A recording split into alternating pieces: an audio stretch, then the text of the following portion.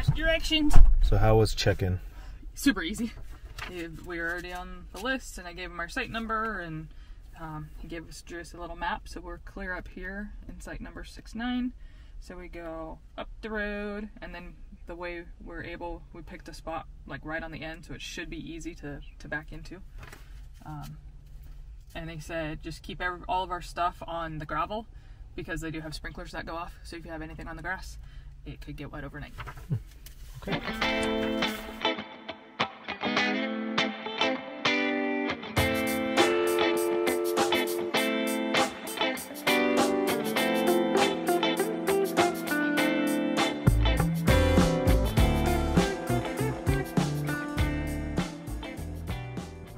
Hello everyone, welcome to Silverwood RV Park. So we are just a little bit north of Coure, Idaho. If you're not familiar with where Silverwood Theme Park is, we actually have a video that I will link if you're curious about the theme park itself. We're actually in their RV park, but not going to the park, unfortunately, this time around. We're just talking about what a bummer it is, the fact that we may not go to the park. It's still a maybe at the end of the week if all else fails and we can't think of anything else to do, but the trip here, we're actually here for 1 week at the Silverwood RV Park. We're going to be working remote and testing that out. The awesome thing about this specific park is we got 4 bars. Yeah. Right now. Just with our phone without using the extender. So. Really awesome thing here is we're here at the shoulder season, so I think this is the last weekend. This is the last weekend for the water park. From here on out, it's closed during the week, so this is tomorrow will be the first week that it's closed. Awesome part about that is very few people here. This thing holds, we're going to go around and take a tour of the whole entire park. I think there's 80 plus spots, and there's maybe 10 are filled right now. And our guess is tomorrow, it's pretty much going to be empty. So if folks are using this RV park during this season when the amusement parks close, they're basically just traveling through. And so we're here actually to check out the city of Sandpoint, and we hope to bring a video to you folks about that. But this one's going to focus more on the campsite, just in case you're interested in staying here. If you're going to come to the amusement park, or maybe you're just passing through, hopefully we can provide you some good information about the park. So anyway, sites are fantastic. We'll show you around. Very level, all gravel with a fire pit, bench, and then just a bunch of green grass all around. So it's pretty. For an RV park, it's one of the best ones we've ever seen. And you're just not right on top of each other like you are in a lot of RV parks. So anyway, the nice green grass. So like they had said at check-in, to only put your stuff on the gravel because the sprinklers come on, and it's evident because they still have green grass. If you have any questions about this RV park, let us know. We'd be happy to answer any questions you might have. After a week of being here, I think we're going to know everything that there possibly is to know about Silverwood RV Park. All right, good morning. Day 2. So far, pretty impressed with the place in general, just because of how quiet and clean it is. But one thing about our channel, if you guys have been following us for some time, we don't get any sponsored deals, and so we don't get free RV parking, right, babe? So we're going to give you the good and the bad, and the bad is you're right next to the highway here. So Silverwood Theme Park is right across the road from the highway. And then where the RV park is, you've got 4 lanes of 70-mile-plus traffic with our big semi rigs and what have you. You can probably hear them in the microphone. So our recommendation would be, if you do stay here, know that it's going to be pretty loud, especially if you stay closer to the highway. Our recommendation would be to stay, when you check the map, stay as far back from the highway as possible. Even if you stay as far back as you can, it's still going to be loud. We almost can't even hear ourselves talking. I guess the one thing about this place, so if you keep in mind, we're working remote, so most people wouldn't be here during the day to hear it anyway. They're going to be at the park or out exploring or doing whatever. That's a loud one. And at nighttime, it starts to die down a little bit, past 10 o'clock. Of course, most of the trucks and travelers are off the road, so the night's not too bad, but during the day, definitely pretty loud here. So as you can see, we are directly across from the highway, so there's a room for some small RVs here up against the fence. Which we would not recommend. Yeah, don't get one of those ones. Yeah, if you can help it. Right. But you can see you got spots deep out here. We'll hopefully try to be able to walk around there at some point today and show you what we'd recommend, because you can get quite a ways away Look at that brown one way back there in the back. Right. Probably aren't going to hear. And the entrance to the campground is probably going to be your quietest. Yeah. And we'll walk over there and then we'll know. So here's a really nice pull through that I would highly recommend if you can get this one. Here you've got all that grass is basically yours. Right. And you don't have anybody behind you. You got a little path. This is probably the nicest one I've seen. Yeah, this one, somebody was in it last night. That's why we couldn't oh, you saw somebody in it? Yeah, because one thing I always do when we book a new place is I'll go on and I'll look at their map, and then I also hop on Google Earth and try to see the overhead shots from Google Earth to see how close are the spots really, because you won't notice that. You can't tell that in the maps that they provide. But Google Earth is your friend. Yeah, so 51. Great spot with just a huge grassy area. And then the rest of them here, the other pull-throughs or backups, they're fine, but they back up right towards the bathroom area, so you might get some traffic going through camp. But yeah, that spot was right, pretty because cool. You got a bunch of, there's tent sites. These are RV sites here, but there are some tent sites in there, so they'll be trekking through. So as you can see, like 36 here backs right to the bathroom. And they got a play area for kids, volleyball court, sand volleyball court, and then that nice little play area for kids. So you look at this pull through here, and you've just got people here, people over there, people there. So this is 22.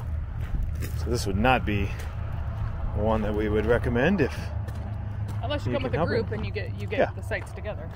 True that. Then that'd be cool. All right, so now we're back in the back of the park, and Kim was definitely right. It's much quieter back here. I mean, you can almost barely even hear the road. Right, if we were in our trailer, we wouldn't you wouldn't even know. We're in a Four Seasons trailer, so we have the extra insulation. You can still hear the cars going by. Learn from our mistake. So definitely recommend, if you can, try to get back here in the back towards the back fence if you want to get away from all the noise of the road. Nice thing too is they've got a bathroom, then a couple porta potties too, so you don't necessarily have to use your own RV bathroom if you don't want to. But oh yeah, I guess for campers, for all the tenters, because there's only one like community bathroom, so it's nice. So if you're far out here, they have periodic porta potties out here. You don't have to walk too far to get to the bathroom. So far, yeah.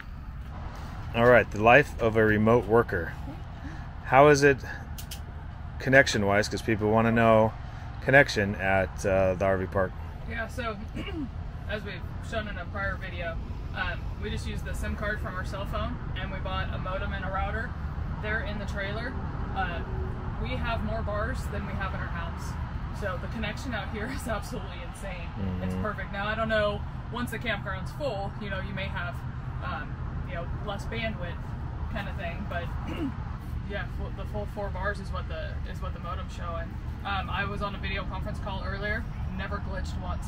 I had full on video, was seeing other people on video, never had issues. So it's been perfect. Yeah, and I'm working inside the trailer, and also had a meeting this morning, same time she was in her meeting, and no issues whatsoever. So if you're needing a place to stay where you can get really good coverage for cellular, I said Wi-Fi I think earlier, but I meant cellular. You're definitely going to get 3 or 4 bars here, so definitely a nice spot if you need to work remote or have some connection. All right, so we are on our lunch break, taking a walk, and we noticed out of the 100 plus sites where there's 6 vehicles. Yep. Everybody's left. 6 trailers. No 6 tents. trailers. So it's hilarious just to walk through here, and we basically have this whole entire campsite all to ourselves. Now keep in mind, it's always going to be like this. It's only like this because the park is closed. And they got this really nice path that we're walking on that takes you directly to the park. So we'll go underneath the highway, and then unless they close it off. Yeah, unless it's closed, so we'll see. But that is, again, the nice thing about staying here is the only option you would have would be to stay in, well, not Coeur d'Alene, there's closer. Hayden, Coeur d'Alene, and the Sandpoint's quite a ways that way. So it's just a good option if you do have an RV and you want to come to the amusement park and have a good time. Or if you want to tent it. Good way to go. Or tent it, yeah. True. If you've never been to Silverwood or know of Silverwood, Kim and I have been to a lot of amusement parks, and this one's just cool. It's just a neat it's small compared to if you think about Disneylands and Universal Studios and things like that, but it's just got such a cool feel to it, being all it's Victorian, I guess. Or, right, and it's small. It's, you know, like one of those like family owned and operated kind of things. Yeah, they got a nice, cool train ride. And in fact, I think the owner of Silverwood actually outbid Walt Disney. Oh, they did close it. Darn it. Too bad it wasn't remote controlled and I can send it all the way through. Boo. Let me in. Let me in. Number 11, Kim was saying, nice pull through. But unfortunately, here's your road right here where your campsite is. Luckily, you probably won't have a lot of people driving in and out of here very often, but something to consider. Right, because there's only 10 other sites. It's you and 10 other sites, because this is, again, one of those just little loops. Oh, yeah. So the people coming in here are the ones staying within these 11 spots. Yeah, so one thing that's nice about here is it's like you have the main road that goes through the whole thing, and then it's like little arm branches off to the side to where they only have like 10, 11 spots. So you don't have heavy traffic going through your campsite all the time. It's only the people that are going to be staying in that little branch that are going to be coming in here and pulling back out. So it keeps it, keeps the road traffic. Yeah, since it is gravel, that would be something you'd want to concern yourself with, depending on where you park. But again, like she says, as long as you're not on the main road and you're one of these little branches, should not be a problem.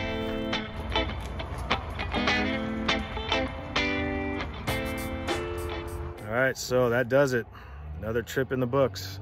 How many days was that total? Oh, I don't even know. A lot. A lot. Like 11? Yeah, I think it was 11 days. We feel like full-timers now. Anyway, so what did you think of Silverwood RV Park? It was nice during the week when it was quiet, but the traffic was really loud. And we initially thought if you're farther back in the park, maybe it wouldn't be as loud. It's not big enough, even if you have other RVs. You know, I thought maybe once other RVs came in, they would block, like, be a sound barrier, but it didn't help. The traffic's really loud. Traffic's loud. The good part is if you're going to Silverwood Theme Park, you're 5-minute walk. You don't have to pay for parking, so that part's great. That's where most people that are staying there because of that. If not, if you're just here to visit this area, we highly recommend the state park, which is 10 minutes, 15 minutes away maybe. Farragut State Park, beautiful state park. We'll show you some of that video as well on this, or you've probably already seen some of that video of a beautiful state park. 4 bars as far as Wi-Fi goes, so if you're working remote, you can't beat the Wi-Fi. There's a cell tower. Well, you might even be able to see it behind me. Yeah, it's back right out there. Yeah. Right there. Nice point. There's a cell tower. Yeah. So that's why we discovered it when we were during one of our walks. We're like, oh, that's why we get such good service. Yeah. So it's right there, right next to the park. So for working remote like we did all week, yeah, you can't find a better spot. We did notice that you could get some service in the state park, but you just wouldn't know that until you worked in there, to be sure, because you could get caught under some trees, and who knows. The nice thing about this is it is wide open. But boy, that traffic is loud. I mean, we got noisemakers. Kim's got earbuds that she uses, and that drains it out, the earbuds. But even with my fan and my noisemaker going, still pretty loud. So overall, it was a nice park. I would just think if I was to stay here again, if I wasn't going to Silverwood for the week, then we would definitely stay at the state park because it's just not that far away. So right, and even I've heard Ravenwood, which is a mile down the road, it's a newer RV park just put in 2015, that it seems like it'll be quieter. It's a little bit farther off the highway, and they have, from what it seems from driving past it, a row of trees, so that'll block as a sound barrier between the highway and the RV park. Other negative thing too, $60 a night, so it's not cheap place to stay. Was full hookup, which was good. You didn't get that at the state park. I don't think you get sewer there, so you'd have to dump if you stay for a while. But $60 pretty steep, similar to like a K away or what have you. But again, it's for the convenience of having the park. So, and being out-of-state residents, we don't know what the actual cost would be, because it seems like the state of Idaho has doubled the out-of-state resident fees for different things. So just for the state parks. Right. And we did the same thing in Oregon, so can't really fault them. So anyway, hope you guys enjoyed, and we'll see you next time. See ya.